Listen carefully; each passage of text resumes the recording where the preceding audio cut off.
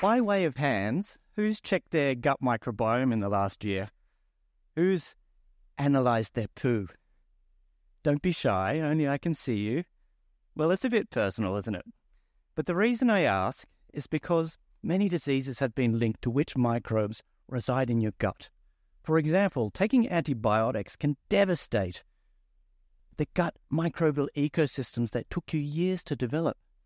A bit like cutting down a rainforest and losing all that biodiversity. Humans depend on microbes to digest food and to make the immune system work effectively. This dense community of microbes in the gut is called the gut microbiome, and there's up to 1 trillion microbes per gram of stool. Think about it. That's a load of microbes migrating through toilets every day.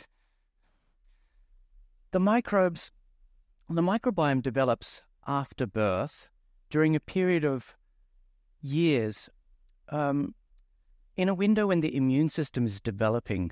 The immune system and the microbiome and immune system develop in coordination. The microbes establish themselves in the intestines, basically a long tube, and inside the tube is the gut lining. It's covered with a layer of mucus and microbes. There's hundreds of species of bacteria, and living next to the bacteria is another microbe kingdom, the hidden Archaea. We're going to explore the foundation layer of the human microbiome that's been invisible until recently, the hidden Archaea. Unlike the high diversity among bacterial populations in the human gut, Archaea is dominated by one single species in the human gut called M. smithii, also known as Mr. and Mrs. Smith. There's up to an estimated 10% of the microbiome is M. smithii in the healthy adult gut. That's more than any single bacterial species.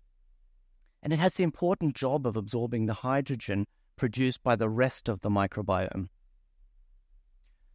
M. smithii has a very hard cell wall, and that makes it difficult to detect with standard analytic methods.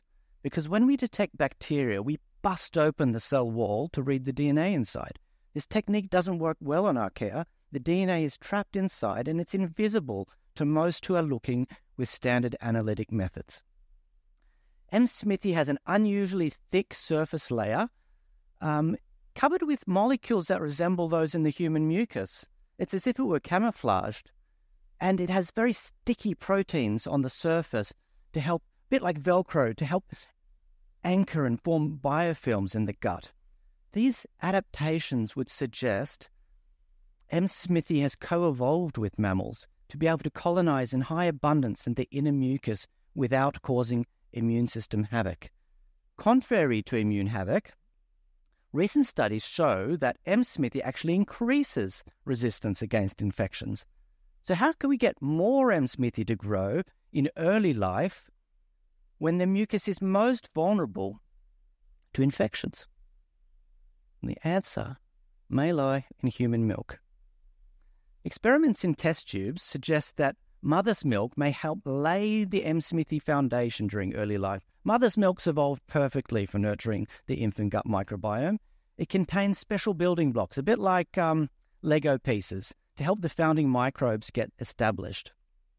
For example, there's over 100 different types of sugar structures in breast milk called human milk oligosaccharides, HMOs. Now, humans can only manufacture easily about 6 of these HMOs, so Mother Nature is still unbeatable when it comes to nurturing the infant gut microbiome. Now, when we take molecules from the mother's milk and we put them in test tubes with M. smithii, it grows 4 times faster. It's as if mother's milk has the ability to fertilize M. smithii in the infant gut, and in return, M. smithii confers resistance against infections to the infant. Could this be a beneficial relationship? An ancient, intimate relationship between Archaea and humans that's been hidden until now?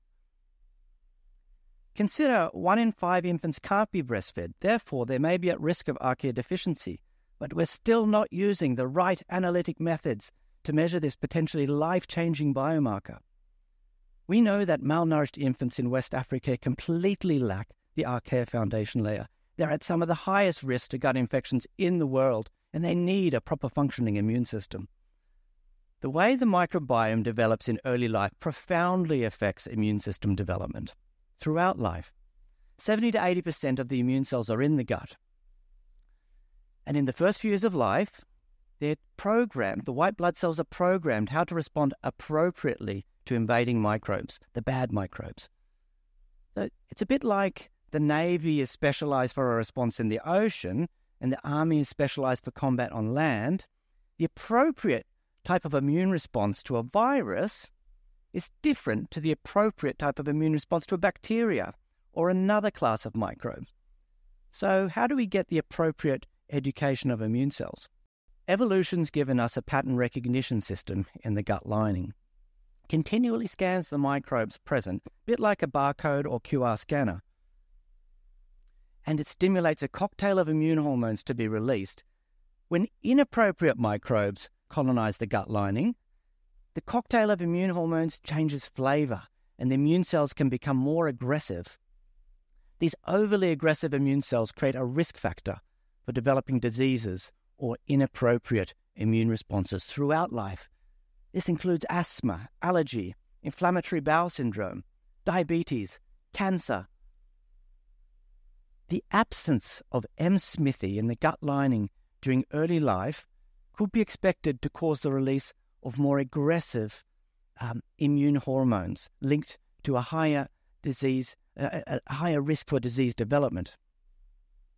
In other words, the blooming of Archaea during early life could become one of the most relevant medical barometers for mucosal health outcomes. Such a decisive biomarker has been missing to scientists so far. And now we need your help. We need your help to share poo with us so that we can screen Archaea in diverse populations and age groups. Email me. Ask your pediatrician to check your toddler's Archaea foundation layer, and if they don't know what you're talking about, ask them to watch this talk.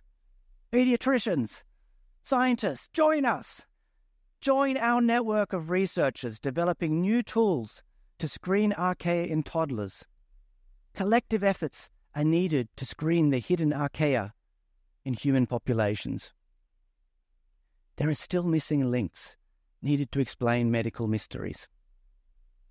Why do kids raised on farms have less asthma, less allergy than kids raised in cities? Is it because of Archaea? Because screening bacteria hasn't given clear answers to scientists yet. But the Archaea Kingdom may be one of the most promising leads to emerge in 20 years of microbiome science. The next generation has potential to improve symbiotic relationships with Archaea.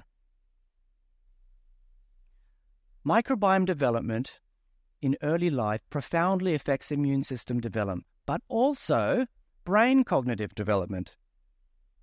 A healthy microbiome may even make kids smarter. So the blooming of Archaea during early life has potentially a large impact on the body and mind during later life, like a butterfly effect. Nurturing the Archaea foundation layer has potential to improve health outcomes throughout life and may well be the new frontier in human health. Now, question. Who's experienced the virtues of a Japanese toilet? So you might not be surprised to learn that Japanese toilets of the future may be able to analyze your microbiome, a bit like visiting the family doctor. Your toilet may even talk to you. Imagine. Good morning, Mr. Sutherland. Your microbiome's looking healthy today. Daily recommendation, more cruciferous vegetables. Have a nice day. Sounds pretty fantastic, don't you think? What will your toilet be saying to you in the future? I'll leave you with that thought.